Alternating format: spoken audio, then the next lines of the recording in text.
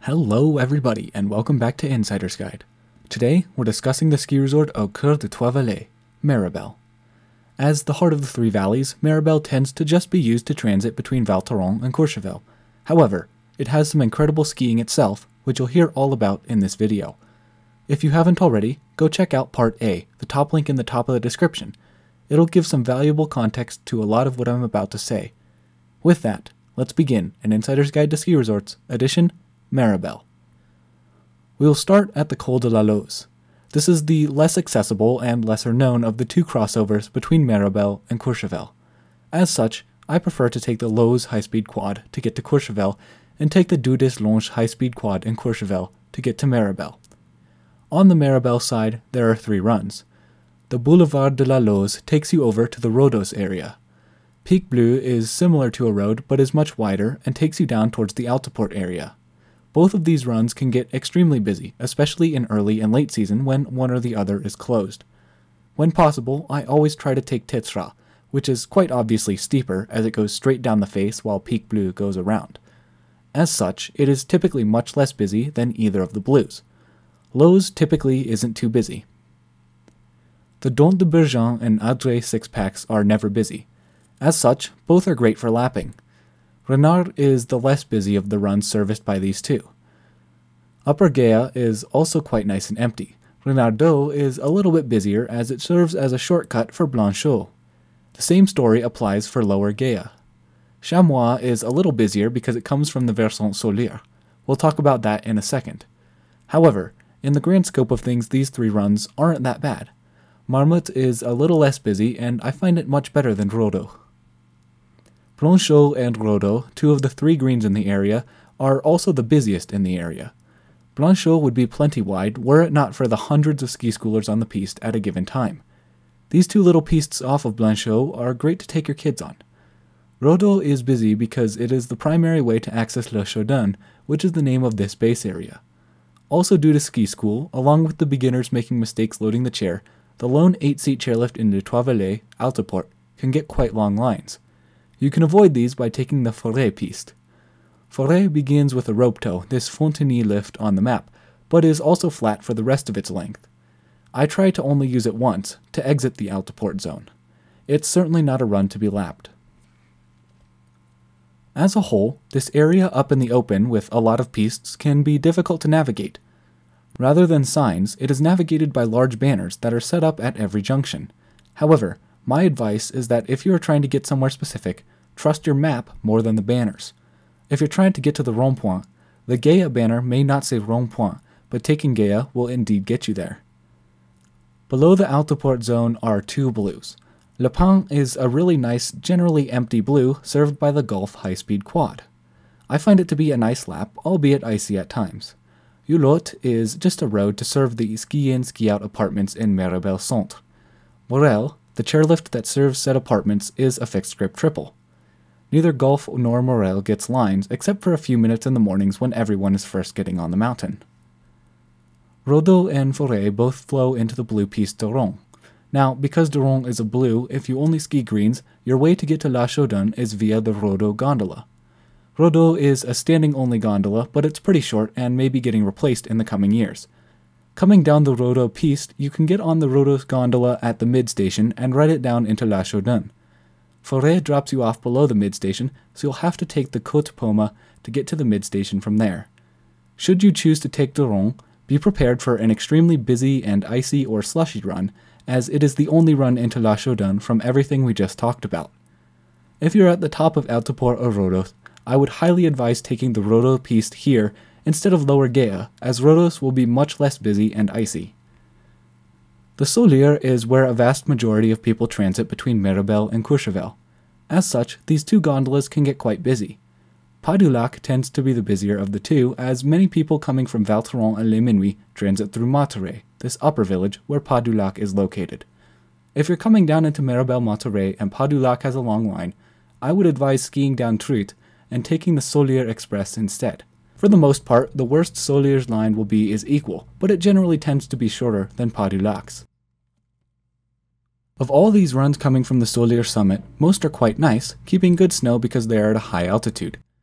However, Biche and Marcassin, the most popular runs down into Méribel Centre and Méribel Monterey respectively, are almost always busy and icy.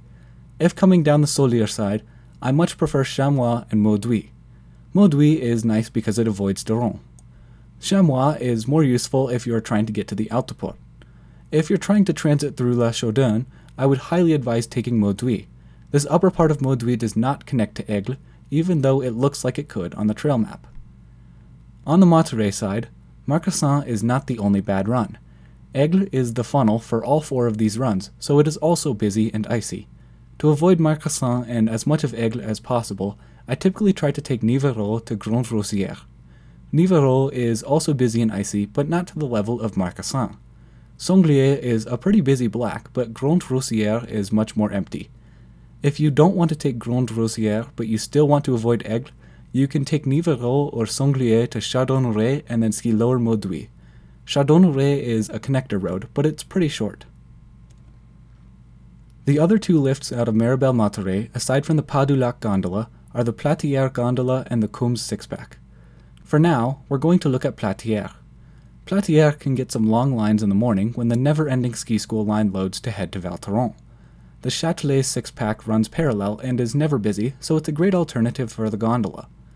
Some days it does open pretty late, so if that's the case, you can just ski down on past, ride into Monterey, and take Platière. You can access Châtelet from the Combes chairlift out of Monterey, the Tugnet 2 chairlift out of Centre, the Tep surface lift in Les Menuits, and the Saint-Martin Express in Saint Martin. From the top of Platière and Châtelet, you have 3 options. The first option is to take the Bouvray piste. Bouvray Bleu is a road that goes over to the bottom of Côte Brune, then turns into a normal piste on down to the Plan des Mans base. Bouvray Red is much less busy than the Blue and is a nice short lap some of the time. We'll talk about why in a second. The Côte Brune chairlift is your gateway to Val Thorens. As such, it is consistently busy. If you're headed to Val Thorens, try to get to Côte Brune by 10 in the morning, or I would advise going to Val Thorens by way of the Bruyère gondola and Les Menuits. Côte Brune's best run to lap is Vencheron, which is a nice long red piste that has quite the run out. Lac de la Chambre is extremely busy, as it is the only run in Méribel you can access directly from Val Thorens. The top has this blue road around the main face, which is this red stretch. After this curve, the run gets pretty flat. It then splits here, but both ways are pretty much roads. If you plan to ski past the base of the Plan des Mans 6-pack and the Mont Valon gondola, and take the Mur Rouge Bleu here, take the left-hand road onto the Chemin Tranquille, following signs toward the Plan des Mans restaurant. It will save you a big hike through the space area. In theory, there are 2 ways from the Plan des Mans base back to the rest of Méribel. The first is to ski down the Mur Rouge Bleu to the Ur Bleu. Mur Rouge is a touch narrow for a blue, but it has incredible scenery along the trail, transitioning from above treeline to below it. It can be lapped via the Mur Rouge high-speed quad, which gets long lines on occasion, but is typically not too bad. As you can see here, Ur is extremely flat, and locals try to avoid it by any means. Ur can also have such bad snow conditions that it can be closed in the early afternoon, before the main rush of skiers returning from Val Thorens and Les Menuits. The other way up from Plan des Mans is to take the Plan des Mans 6-pack. I have seen Plan des Mans at walk right up status. I have also seen Plan des Mans with an hour-long lift line. I have never seen it in between. Typically, Plan des Mans has no line whatsoever, but beware if you're staying in Courchevel and are skiing Val Thorens, as there's a specific set of conditions that cause the hour-long lines. If it is a sunny day, typically with fresh snow, but Ur is closed for whatever reason, the amount of people returning down Lac de la Chambre simply overwhelms the capacity of Plan des Mans. To err on the safe side, I typically try to avoid the Plan des Mans area altogether when returning from Val Thorens, by skiing into Les Menuits instead and coming out at Trois Marchés here. The other lift originating at Plan des Mans is the Mont Valon gondola. Mont Valon is famous for its views. Its gondola is infamous for its lines. If you see Mont Valon with a short line, take advantage of it and head up top. Combe du Vallon is an extremely difficult red, and while Campagnol is easier than Combe du Vallon, it is by no means an easy red. Combe du Vallon is the bigger and busier of the 2, but requires a 2-lift lap. If you're wanting to hit both runs on Mont Valon, do Campagnol first so that you can get the second Mont Valon ride as soon as possible in case a queue is forming. That way, you won't be sitting on Mur Rouge as a bunch of other people get ahead of you in line for Mont Valon. Campagnols starts off as a red here, but then opens up into a traditional red along this stretch. Both are pretty icy, but that's to be expected when you have an entire gondola serving only 2 runs. Off the top of Platière and Châtelet, your second option is to take the Bouquetin 6-pack. Bouquetin almost never has lines. Its 2 reds are both 2 lift laps, which is quite annoying, but that means that they are empty and maintain good snow conditions. Mouflon fits this more so than Alouette, but both can be nice. Ibex, a new run, has yet to open for the first time ever while I was there, but from my visual on the chairlift ride, I could tell pretty easily that it is pretty much a shoot. The third option from Châtelet and Platière is to ski back down underneath said lifts.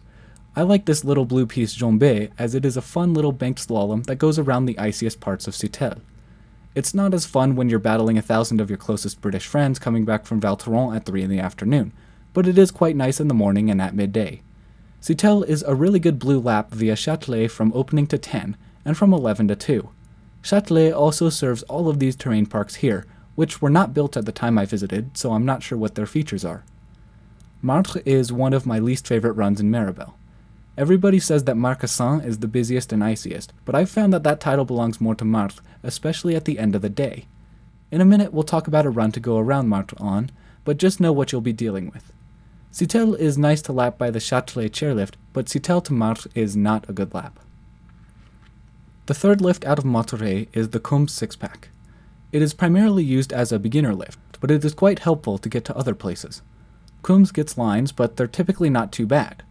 Off the top of the lift, you can go down the top part of Martres and stick to the right onto a little road that will take you to the Châtelet lift. The top part of Martres is quite flat in some spots. The easiest chairlift to access from Combes is Roc de Tournier.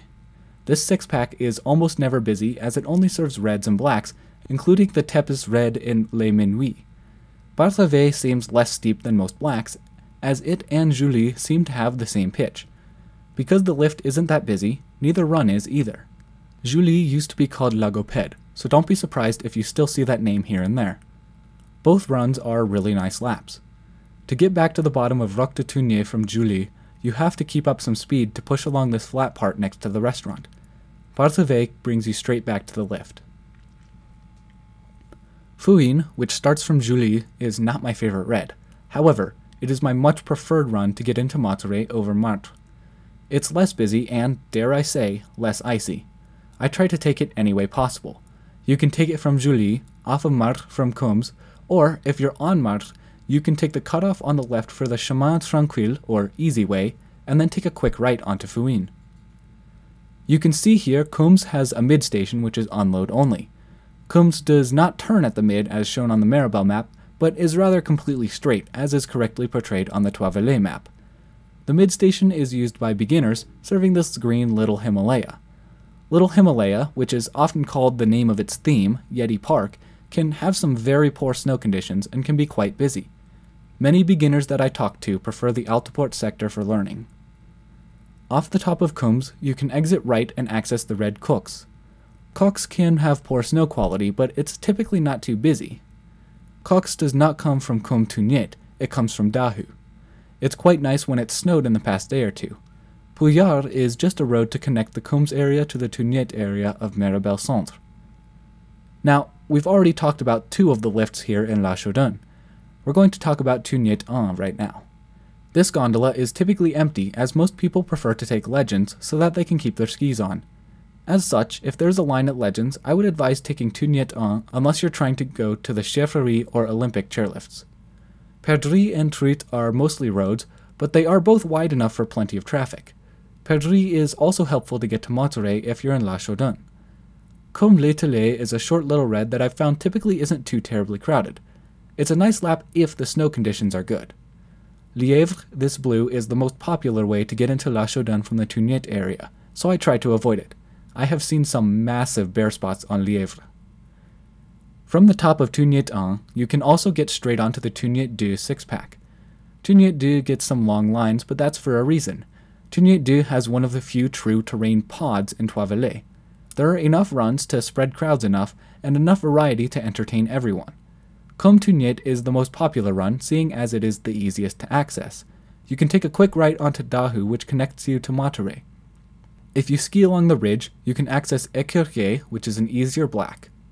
Féon winds back and forth more times than I can count, which I find really fun. Blaireau is the least busy of the pod because it's the furthest away from the lift. It's a nice little red cruiser. All of these runs maintain really good snow quality. I found this to be my favorite area to lap in Méribel, and I believe it is absolutely worth any lift lines that may amass at Tugnet 2. The fourth and final lift out of La Chaudaine is Legends. Legends is a bubble 6-pack that is one of the nicest chairlifts you'll ever ride. It gets lines from time to time, but it has a super high capacity and chews through lines pretty quickly. Off the top, most people just go left on Grieve and head down to Monterey or to the Tugnet 2 lift. As such, heading right to Chefferie and Olympic is never a bad option. Grieve is a wide, shallow piste. I'm honestly not sure why it's not green. Éterloo is a nice quiet red. Beauce tends to have lots of bare spots, but it's also been a decently quiet little black in my limited experiences skiing it. There are also some kids area terrain park type of areas off of Grieve, serviced by a slow little surface lift. To the right is another little kids area here and a short connector green. Caves is only a short little platter and is sometimes the only way out of this side if Gélinot is closed. Chefferie is the old Plan de l'Homme 6-pack that ran where Legends now runs. It never has crowds. Chouca is a nice wide blue that I'll lap any day. Gipet is a narrower winding red, but it's not all that steep. It's also a nice lap. Beauce is a road that takes you away from Chefferie. The Olympic high-speed quad, one of the longer chairlifts in Méribel, is also never crowded as it's pretty far from the center of the valley. Roc de Fer is a long blue run that is a really nice afternoon lap. Fas is an old Olympic run, so it's steep and long. It's a great run if you want a challenge. Lower Roc de Fer is almost always closed as it is the racing piste. Instead, your run to get back to La Chaudaine is Gélinot. Gélinot is not a bad blue in itself, although it can be slushy at the end of the day simply due to its low elevation. Raffort, Doguet, and Villars are little roads through the woods that can take you down to the Olympe gondola. They're not often open in early and late season and are only helpful if you're staying in Le Raffort or Les Alleux. It can be hard to get in an upbound cabin in the morning and a downbound cabin in the afternoon from the mid-stations of Olympe. Well, that's about it for Méribel. As always, please leave any questions down below. If you haven't already, go check out parts B, D, and E about the 3 other main areas in Les Trois Vallées. Thank you all so much for watching. All my love, I'm out.